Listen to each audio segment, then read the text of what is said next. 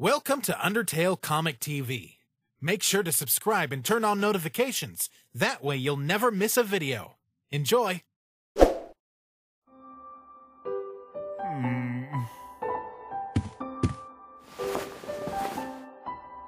Here.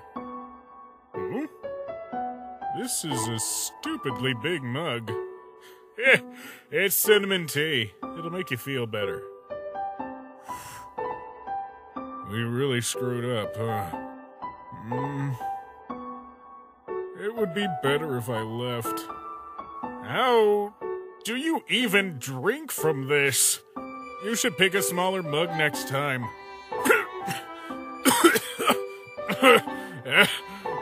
OMG. It's in my nose. Did you make this tea just to make that joke? It burns. Hey, you're smiling, right? No.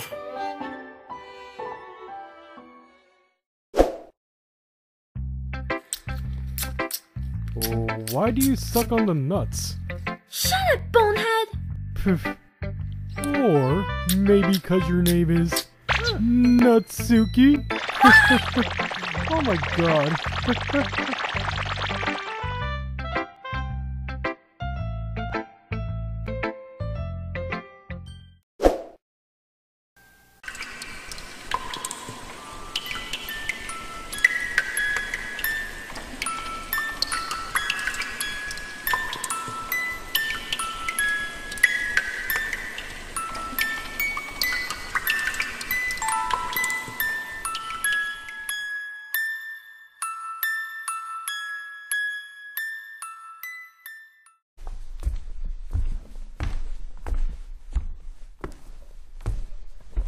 Huh?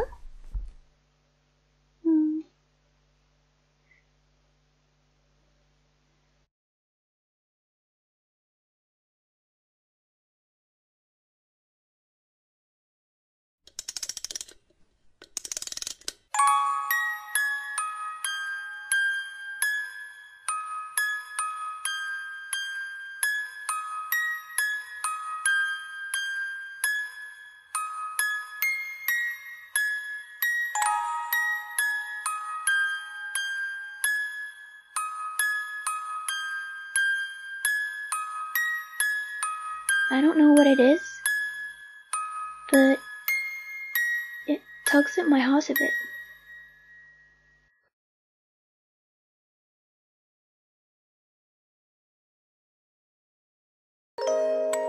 Don't ever take it off, okay? Alright, idiot. Thank you for being my best friend.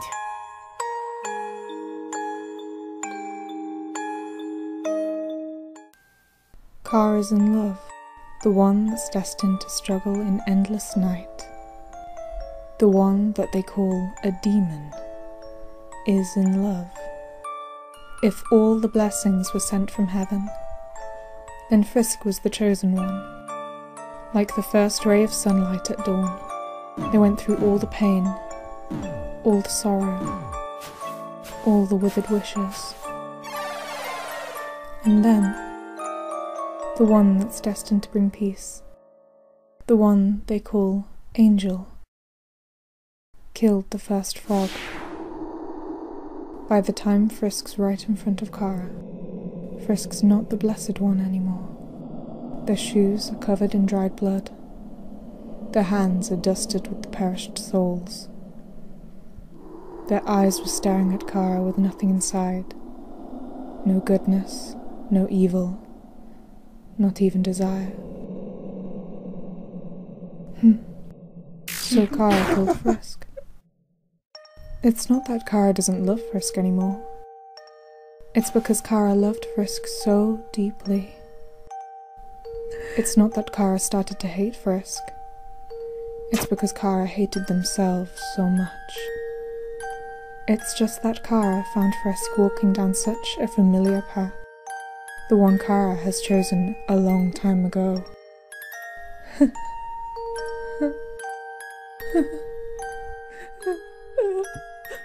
So that's how Kara killed the one they love.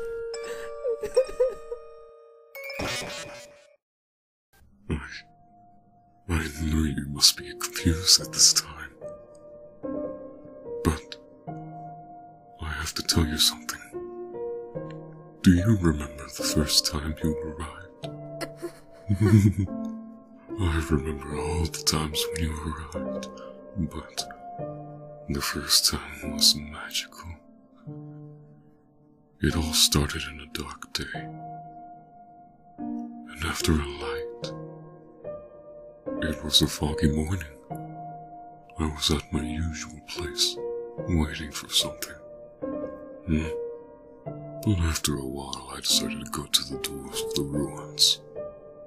But, as I feared, there was no one. I was about to turn back when I heard a sound. And when I turned, I saw you. I saw you. You were running in the fog. I hid in the trees and I was watching you. I couldn't look away. You were falling into the cell like an angel. After that day I waited and lusted daily for your back and your every reset. But every time you ran away and I had to kill you because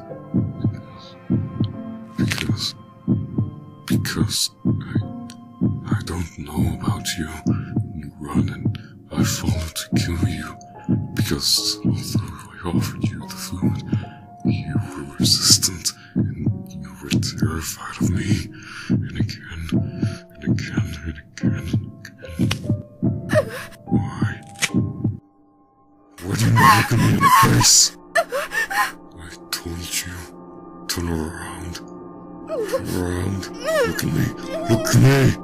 If you do not open your eyes, I'll open them myself. Look at me. Open your eyes. Look at me.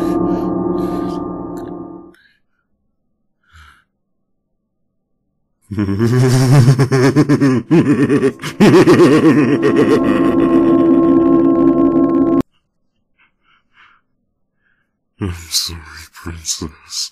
Next time will be better. I'm sorry, Princess, but I can't not resist. I love everything about you.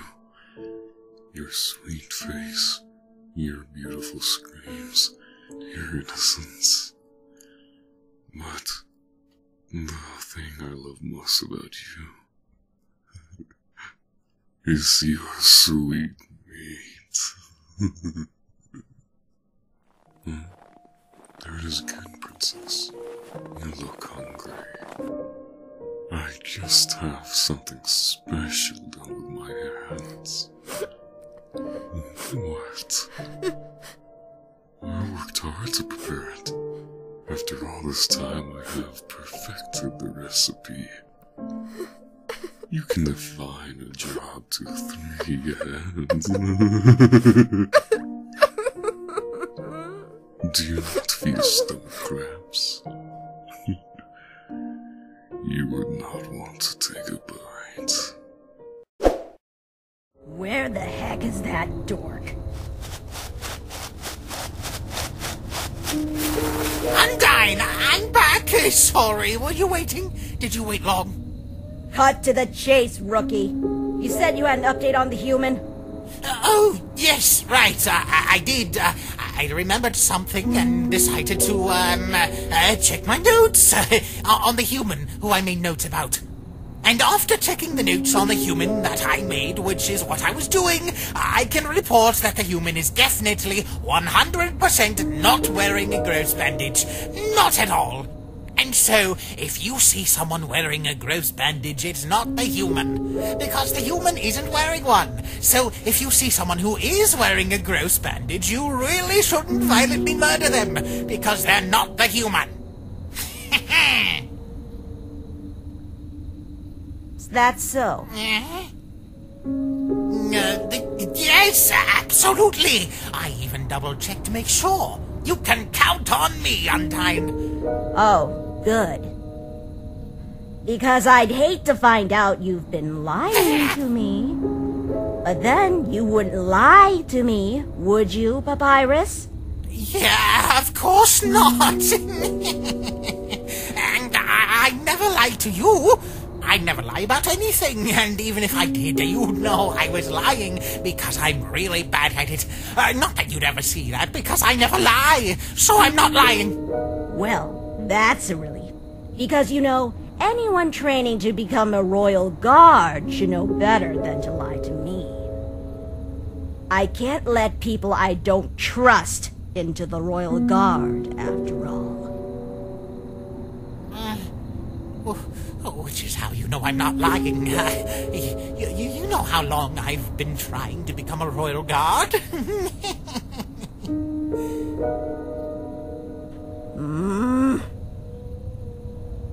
I see. You want I should come as backup? No, I think you've helped enough. Stay here until I call you. Roger that, Captain. I'll guard the area and make sure the human doesn't double back. And remember what I said about the gross bandage. Oh!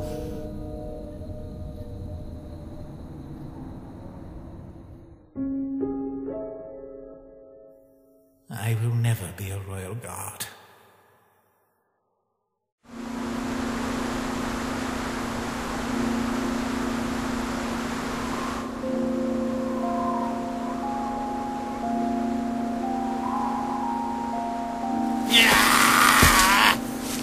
What the heck is going on?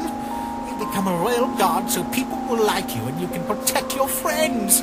But when someone cool actually does like you, you have to lie to the royal guard to protect them. Why is this so hard? The human is nice, they're my friend, and Undyne's my friend too.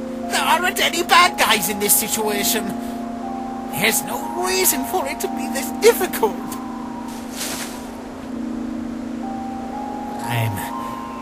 I'm never going to be a royal guard.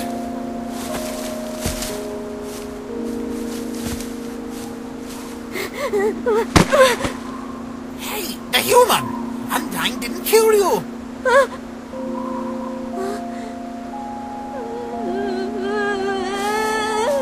Oh, hey, easy there. Nice. I guess Undyne did find you after all, huh? Don't worry, human, you'll be all right. Your super cool friend, the great Papyrus, will look out for you.